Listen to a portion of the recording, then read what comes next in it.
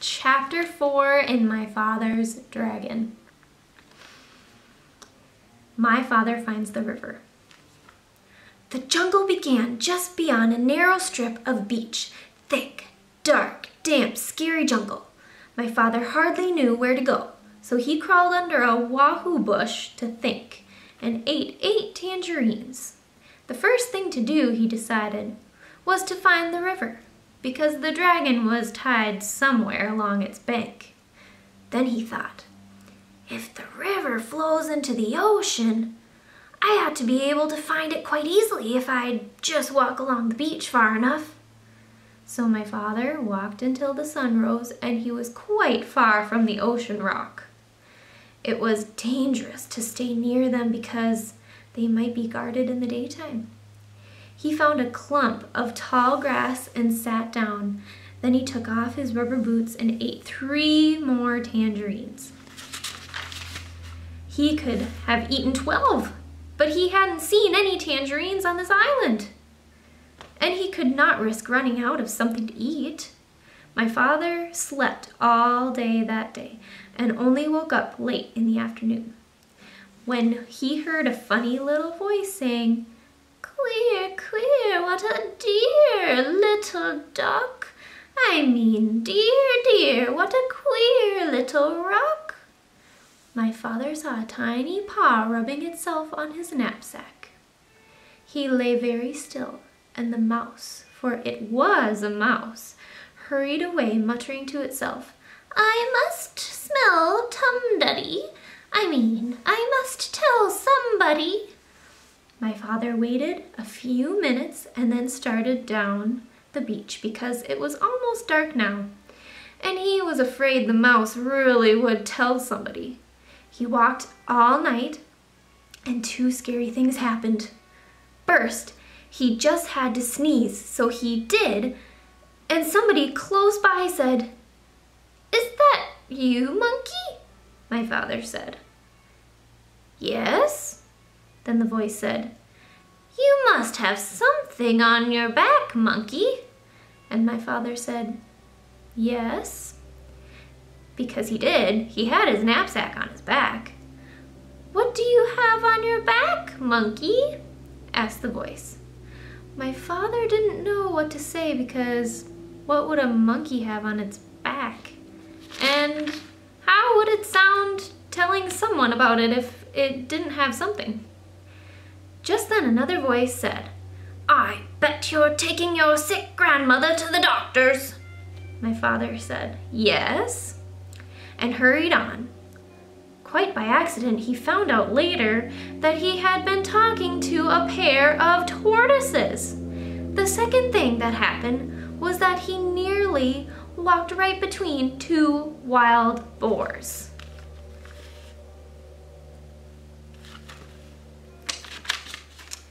Who were talking in low, solemn whispers. When he first saw the dark shapes, he thought they were boulders. Just in time, he heard one of them say, "There are 3 signs of a recent invasion. First, fresh tangerine peels were found under the wahoo bush near the ocean rocks. Second, a mouse reported an extraordinary rock some distance from the ocean rocks, which, upon further investigation, simply wasn't there. However, more fresh tangerine peels were found in the same spot, which is the 3rd sign of invasion. Since tangerines do not grow on our island, somebody must have brought them across the ocean rocks from the other island, which may or may not have something to do with the appearance and or disappearance of the extraordinary rock reported by the mouse." After a long silence, the other boar said, "You know, I think we're talking or taking all this too seriously. Those peels probably floated over here all by themselves, and you know how unreliable mice are. Besides, if there had been an invasion, I would have seen it." "Perhaps you're right," said the first boar. "Shall we retire?" whereupon they both trundled back into the jungle. Well, that taught my father a lesson, and after that he saved all his tangerine peels. He walked all night and toward morning came to the river. Then his troubles really began.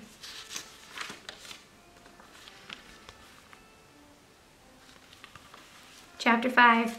My father meets some tigers. The river was very wide and muddy, and the jungle was very gloomy and dense. The trees grew close to each other, and what room there was between them was taken up by great high ferns with sticky leaves. My father hated to leave the beach, but he decided to start along the riverbank where at least the jungle wasn't quite so thick. He ate 3 tangerines, making sure to keep all the peels this time, and put on his rubber boots. My father tried to follow the riverbank, but it was very swampy, and as he went farther, the swamp became deeper. When it was almost as deep as his boot tops, he got stuck in the oozy, mucky mud.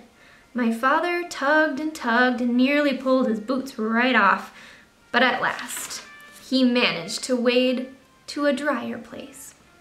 Here the jungle was so thick that he could hardly see where the river was. He unpacked his compass and figured out the direction he should walk in order to stay near the river. But he didn't know that the river made a very sharp curve away from him, just a little way beyond. And so as he walked straight ahead, he was getting farther and farther away from the river. It was very hard to walk in the jungle. The sticky leaves of the ferns caught at my father's hair, and he kept tripping over roots and rotten logs. Sometimes the trees were clumped so closely together that he couldn't squeeze between them, and he had to walk a long way around. He began to hear whispery noises, but he couldn't see any animals anywhere. The deeper into the jungle he went, the surer he was that something was following him. And then he thought he heard whispery noises on both sides of him as well as behind. He tried to run, but he tripped over more roots, and the noises only came nearer. Once or twice he thought he heard something laughing at him. At last he came out into a clearing and ran right into the middle of it so that he could see anything that might try to attack him. Was he surprised when he looked and saw 14 green eyes coming out of the jungle all around the clearing? And when the green eyes turned into 7 tigers, the tigers walked around him in a big circle, looking hungrier all the time, and then they sat down and began to talk. "I suppose you thought we didn't know you were trespassing in our jungle." Then the next tiger spoke. "I suppose you're going to say you didn't know it was our jungle. Did you know that not one explorer has ever left this island alive?" said the third tiger. My father thought of the cat and knew this wasn't true. But of course, he had too much sense to say so. One doesn't contradict a hungry tiger. The tigers went on talking in turn. "You're our first little boy, you know. I'm curious to know if you're especially tender." "Maybe you think we have regular meal times, but we don't. We just eat whenever we're feeling hungry," said the fifth tiger. "And we're very hungry right now. In fact, I can hardly wait," said the sixth. "I can't wait," said the seventh tiger. And then all the tigers said together in a loud roar, "Let's begin right now!" And they moved in closer.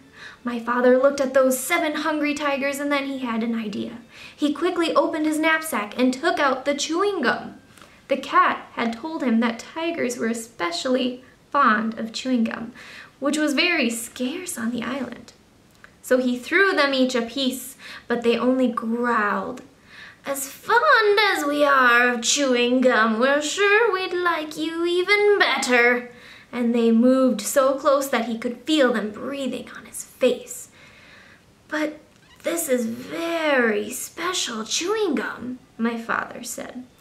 "If you keep on chewing it long enough, it will turn green, and then if you plant it, it will grow more chewing gum, and the sooner you start chewing, the sooner you'll have more." The tiger said, "Why, you don't say. Isn't that fine?" And as each one wanted to be the first to plant the chewing gum, they all unwrapped their pieces and began chewing as hard as they could. Every once in a while, one tiger would look into another's mouth and say, "Nope, it's not done yet." Until finally, they were all so busy looking into each other's mouths to make sure that no one was getting ahead that they forgot all about my father.